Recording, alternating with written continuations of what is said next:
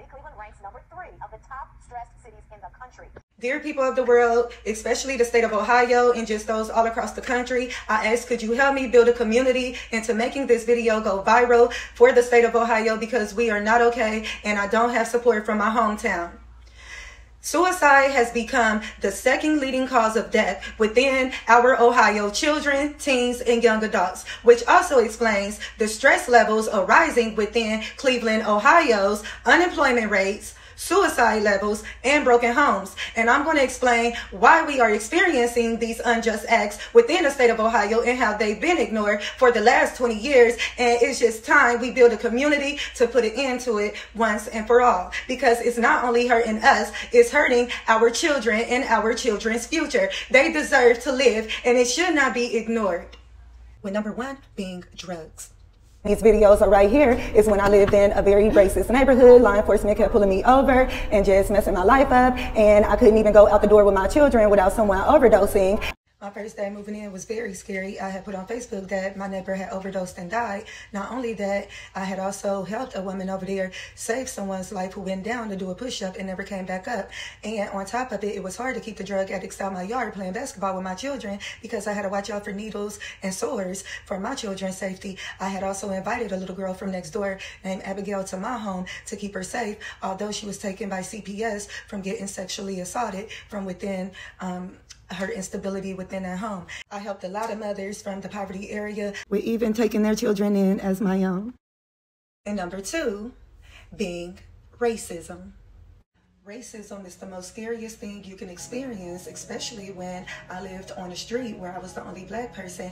Not only that, in that neighborhood back in the 90s, you could not walk in that neighborhood without a gun being pointed on you if you were from the black community, which two of my school-age children had experienced when an old man pointed a gun at them for touching his gate for wanting to play with his grandchildren. The most scariest form of racism that I've experienced is this video I'm about to show you now, where my neighbor and I are arguing, and I'm really cussing him out, and he's yelling out, "There's blood on your door, there's blood on your door," because he had just woke me up out my sleep, beating down my door, screaming that he was going to kill me and my son for my son breaking in his home, with later finding out my son never broke in his home. So I put it on live recordings where he cut himself, put blood on my door, and tried to frame my son.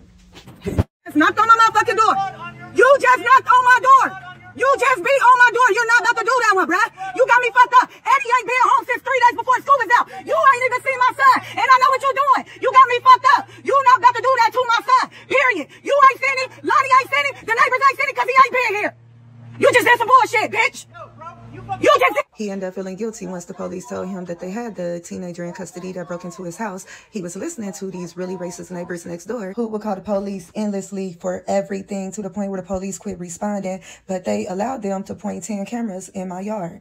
These acts have been going on with the very next door neighbor since the time I moved in, where he acted like he was going to bash my past best friend's car at the time and was talking really loud at one of my siblings, to where it almost became confrontation, and I calmed it down. The police even asked me, why don't I retaliate? And I told them because it's not worth it, and I was not confrontational until he put that blood on my door.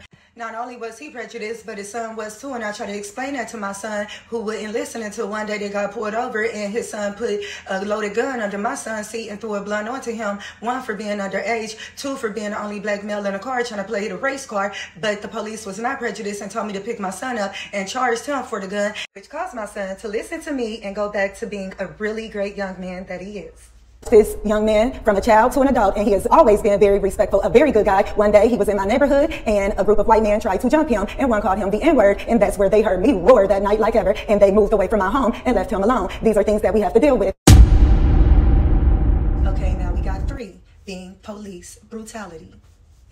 Starting with police harassment, when they see that you have a black male in the car, they pull you over, ask where the 2 of you are going, and who is this male to you. And when you ask them, what is that their business, and that is not their business, they would then say, oh, you're being a smartass. No, I'm not being a smartass. It's just none of your business, and I still want to know why you pulled me over, something you never stated.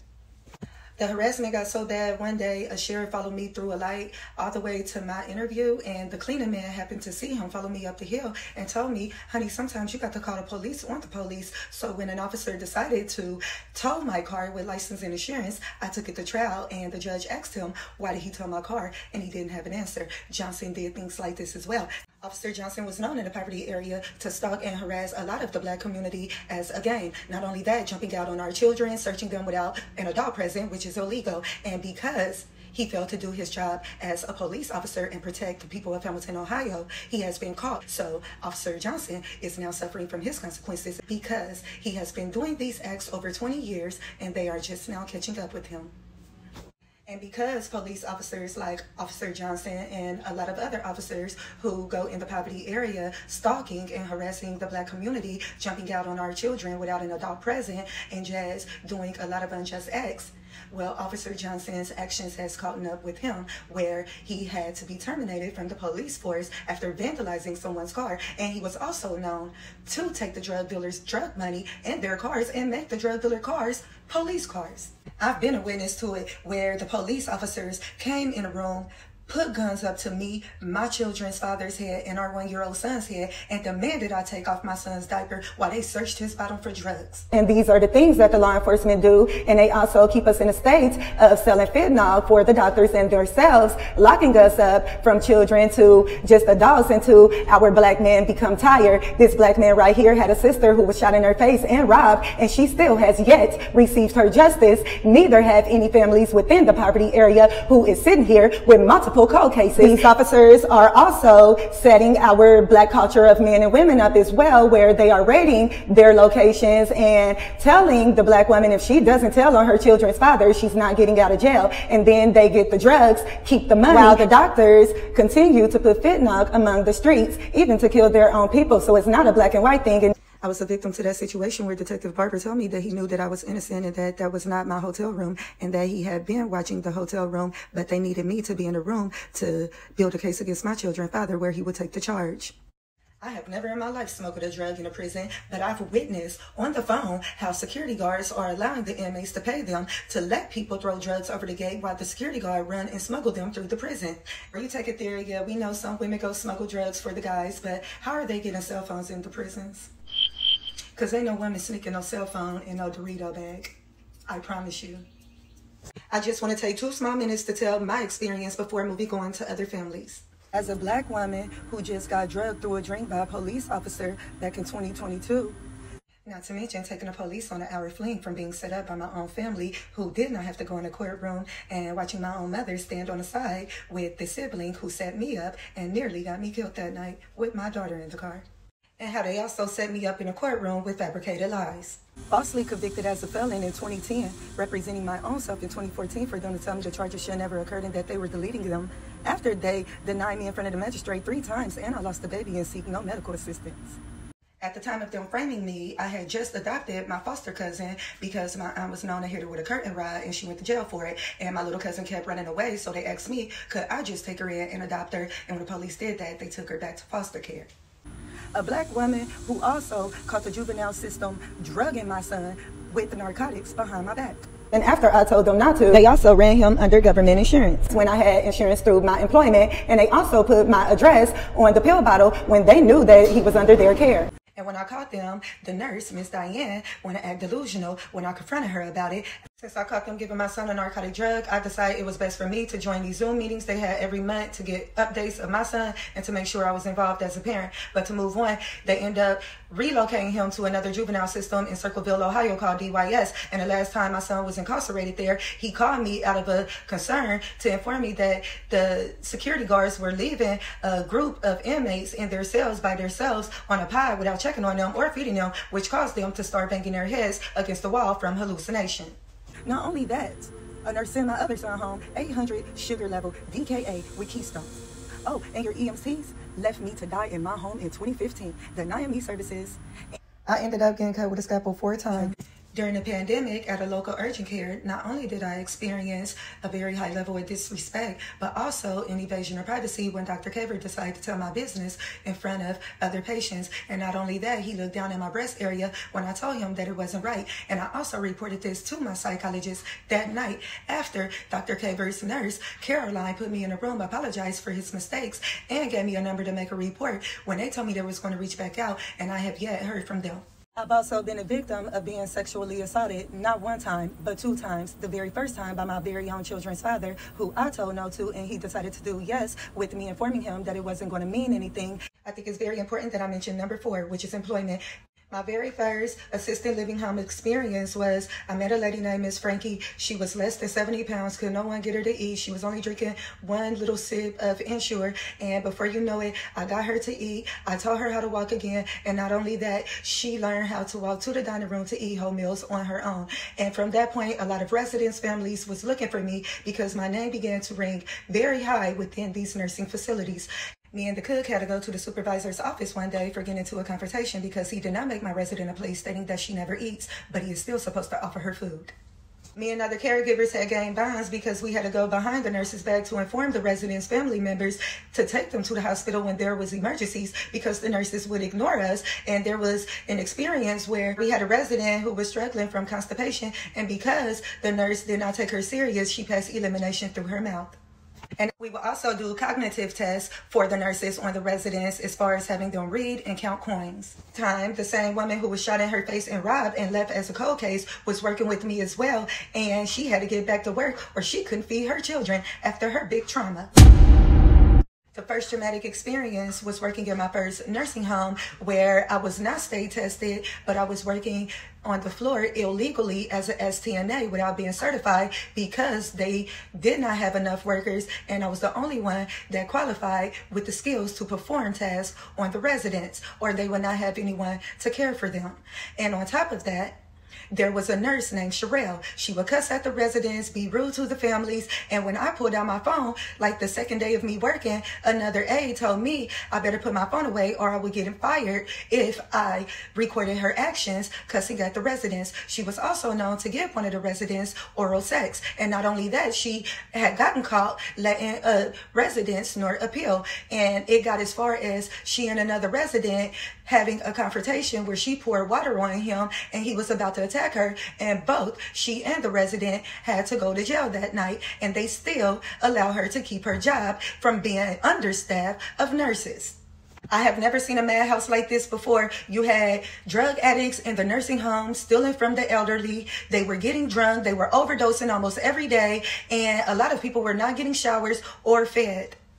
A former police officer named Christina, who did agency work as a STNA in our facility, had told a dementia nurse that a resident did not feel good and was running a fever. The nurse ignored her, and next thing you know, Christina had to perform breathing procedures while we poured ice on a woman to save her life because she was going to die in front of her mother. That was the most scariest experience ever.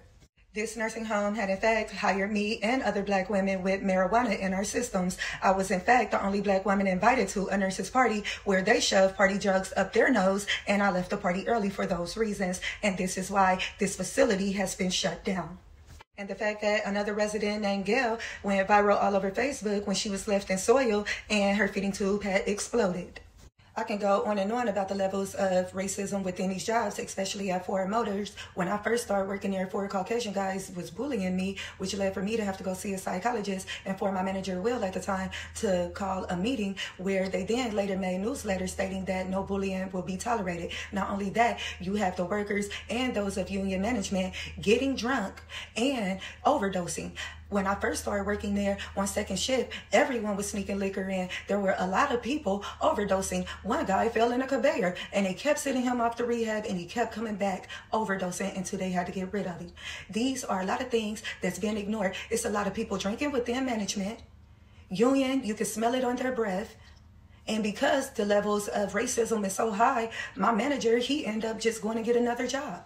And then you got the Uncle Toms in the high positions throwing a blind eye to the levels of racism that you're experiencing, trying to act like they don't see these things to save their positions. One Caucasian guy kept calling me names, stupid and dumb, and that's where all the other Caucasian people were sitting around not saying nothing. So a black woman from the black culture had asked him, hey, why are you calling Jocelyn's names since nobody has spoke up for me? Not only did Logan make fun of me, but he would also carry these bullying acts within this group chat that our lead has started within a department apartment making fun of another guy from the black culture named Todd about his height. And that's where we started to see prejudice and the fact that my psychologist had to take me off of work for 2 weeks because one day I was on the back line, Logan kept starting, I started crying and just stood up for myself. And that's where my Uncle Tom manager act like he didn't see nothing. And that's where my supervisor from the white culture came up to me and showed me pictures of his granddaughter who was biracial and told me keep my head up and don't let it sweat me. When you show them that you're unbothered, they'll keep pressing until you stand up for yourself. Then they want to label you as a mad black woman when they are bullying you. And the women's attitude in there is very horrible as well. A lot of managers are bullying. So after a lot of bullying, especially, like I said, within management as well, watching a man have a heart attack on the line from them overworking us. We're always at work. We're never at home with our children. And just going through things like this, I just quit myself because it's not worth it. Number 5, guns. Guns are the leading cause of death all across America in today's world. Not only are the gun violence on a rise, increasing rapidly within the poverty areas of the black communities, but they are arising rapidly in the hands of our police, who is pulling triggers on our black women, men, and children. Under the state of Ohio, you do not have to have a permit to carry a gun, not even in public. And that is very dangerous, and they know that within the poverty areas, especially with our younger community of young adults and teenagers. Not only that, it has always been passed under our law, under Ohio, that we are able to have guns within our homes as a form of self-defense and protection, which is also the leading reason why a lot of children has been known to shoot each other or even shoot themselves within a home, finding the guns that don't need to be in there. And this is the #1 rate of accidental death within the children. And not only that, a woman from my hometown, a woman was trying to fight her, came to her residence, tried to walk in her residence to attack her. The woman opened shot fire to defend herself, and she had a permit, and they threw her in jail for 2 years before they realized that they wrongfully convicted her. Jill Barry-Gotzi represented Robertson through the appeals process. If you are in your home and somebody unlawfully enters your home, Ohio law protects you, and you are presumed to have acted in self-defense. In this case, Barry-Gotzi says Robertson wasn't protected. Robertson, a legal gun owner, shot and injured a woman who entered her Springfield Township home and assaulted her. Yet Robertson was convicted of felonious assault and sentenced to 5 years in prison. An appeals court tossed out the conviction last month because of flawed jury instructions. The predominant error was that failure to instruct the jury about the fact that Tierra was presumed to have acted in self-defense in this instance. Prosecutors can still retry Robertson, but for now, she's free. Not only was Springfield Township the one that arrested her wrongfully and kept her in jail this whole time, but they was also the ones that came up to my car on April 27th of 2022 without any body cam on when I was never pulled over, which led me to go on an hour-long fling after a Hamilton Police Department officer had become a new officer right down the street 3 minutes from me in my new community after I started speaking out against the corrupted Ohio local government systems. He asked me on a date, slipped one through my drink where I could not remember, and I have not heard from him since, nor that dang on detective who was on the case. The year 2020 was the most scariest, not only for me, but all the mothers in the black poverty community area of my hometown. Our sons were just in the biggest shootouts. All of them end up going to JDC for gun charges, and it was uncontrollable. I was at work all the time, and I could not be home. And at that point, all I can do was pray and ask God to lock my son up, to keep him safe, because he deserved to know what a happy, successful, healthy life is. And my oldest son will experience a really nice life because he deserves that. I've been a victim of gun violence where my children's father had put guns to my head multiple times and spit on me. And one time he even held me hostage in my apartment. And that's where my mother had to go get my middle sibling, who put a stop to it. Not only did he threaten to blow my home up and shoot our son in the head on his 6th grade graduation after missing his ceremony, he allowed his girlfriend to call my children whores and said that she hoped that they died. And not only that, he scraped my son's head up and his girlfriend messed my car up. The divine God knew it was best for me to be at work that day. All of this for the name of love. I have never in my life disrespected this girl, and they moved right down the street from me, which made it worse and inspired me to move out of the poverty area, and I did. And I was also able to catch up with her sister that was just like her. We have the drug dealers putting the guns in our teenage sons' hands in the poverty areas, promoting them to gang violence, which is leading them to gun violence. And because of that, a lot of our teenagers are having massive shootouts against each other in the poverty areas. A lot of our teenagers are getting hurt due to gun violence and even losing their lives at very young ages. 88% of Ohio's juveniles are incarcerated for gun-related charges. One is as young as 10 years old. It's even worse when the drug dealers are manipulating our teenage sons, telling them, hey, if you take the rap for my dirty murder crime, you will get less time. Young adults and teenagers, that is not true. Judges will charge you as an adult at a teenage. They are now over-sentencing young adults and charging the teenagers as adults. And when you go to jail, life move on. People move on, and they will forget about you, and that is lonely. If they do the crime, they do their own time, because evidently they wouldn't do the time for you. Because if they would admit to their own crimes and wouldn't need you to go to jail for them. That means they will not go to jail for you because they're not going to jail for themselves. The final one, number 6, mental illness. And a lot of it comes from narcissistic, toxic, family structure, broken homes, where the father is beating on the mother in front of the children. I've witnessed a mother be so drunk that she would pass out in front of her children. Her son would have to protect her. She don't even know who slept with her. And I even experienced her French kissing her daughter while under the influence. And I had to ask the neighbors to watch her children and kind of distance her. And when I told her about her when she sobered up, I know that she really felt bad, but she wouldn't even remember the guys who took advantage of her or even being taken advantage of while she was intoxicated. Things like that, children remembers. And that's why a lot of the time children become grown and they cannot stand to be around their parents and they just move away because they're toxic. There's a lot of broken homes in the poverty areas due to the men beating on the women in front of the children in the home. The women yelling at the children, name calling them, which caused the biggest strain of mental illness from verbal and mental abuse, which is worse than physical abuse. You also have the fathers shaving their sons' heads, punching the daylights out of them, and embarrassing them all over the internet, which my oldest son had experienced with his father, with almost getting choked half to death, which caused a lot of mental illness. And then when they express how they feel and cry and show emotion, they are told to shut up, quit crying like a girl, and not able to express their emotional side, which makes them pained on the inside, and that pain turn into anger, and this is why they run in the streets. One of my siblings, I witnessed whoop his daughter like she was a little boy with a belt. And I want you guys to know, if you hit your daughter, you give another man permission to hit your daughter. We have to find out better ways to communicate. Girls cannot talk to their mothers because mothers are so attackful that they sneak and do things and become pregnant at young ages. Because they have no guidance or no parents to teach them, because the parents are not trying to be taught, and they are putting things like clubs and toxic behaviors in front of their children. The young youth of teenagers are running wild because the parents are not allowing them to make the necessary mistakes that they need to grow and to learn from. A lot of people are accustomed to believe that belts, switches, cords, and brooms are a form of structure when it's not. It's a form of child abuse, and it's not funny. And it hurts. And they laugh at it. Oh, mama used to beat me with a belt. Mama used to beat me with a bat. Mama beat me with a extension cord. That is not funny. And we are taught to laugh at these traumas. And these are the same things we carry on to our children. I really didn't know how dark my family was until recently. I was at work one day, this was back in 2021, and my oldest cousin had called me to vent. A lot of people vent to me, even people I don't know. And she had expressed that her mother would dress her up and sell her to men.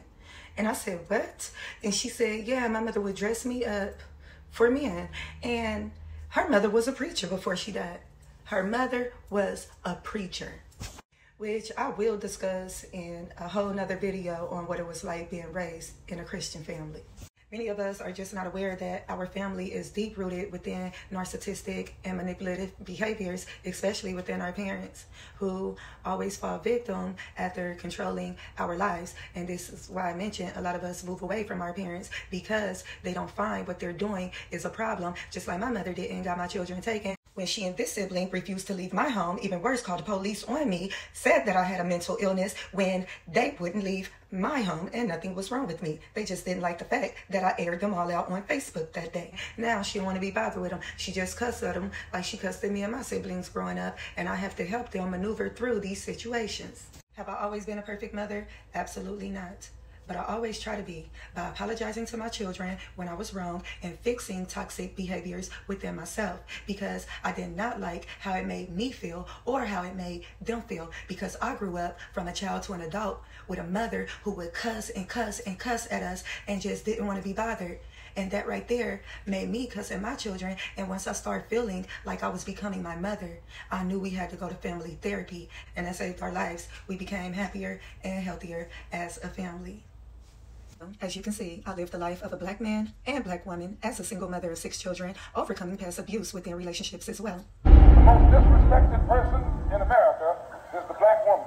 After all the pain that I've endured in life, from traumatic past relationships, taking on the whole local government system by myself, getting drugged by a police officer through a drink that's still being ignored, falsely convicted as a felon, and all of these acts that they are wrongfully doing, not being compensated and being failed without my present closure, being just abandoned and disrespected by my toxic family, losing my children, losing all that I own. I have nothing. Nothing. And this is why suicide is at the most highest rate, because we are tired. We're just tired from the abuse and traumas that we are experiencing under the corrupted Ohio local government systems. And we won't forget about toxic families. And people of Ohio, as you can see, one person should not go through as much things as I've went through, and these things have been ignored constantly. It takes a village to uplift each other. When we don't go and vote, go to city council meetings, call these things out right when they happen, change do not happen. When you don't uplift people who is fighting for your state, I don't even live there no more. Nothing ever grows, and it's not fair to our children who are suffering in poverty. And not only that, when I moved from that home state, these other states I've been to, they do not experience police brutality. Because you want to know why? If the police think they're going to do something to these citizens come together. They shine light on it together, and they tackle it right then and there. And this is why they are so diverse and not divided like the state of Ohio, full of Republicans and not one Democrat. We are enslaved under our own state, and this is why I refuse to be there, because I am my own leader. And if you give them the power to feed you, you give them the power to starve you and kill you.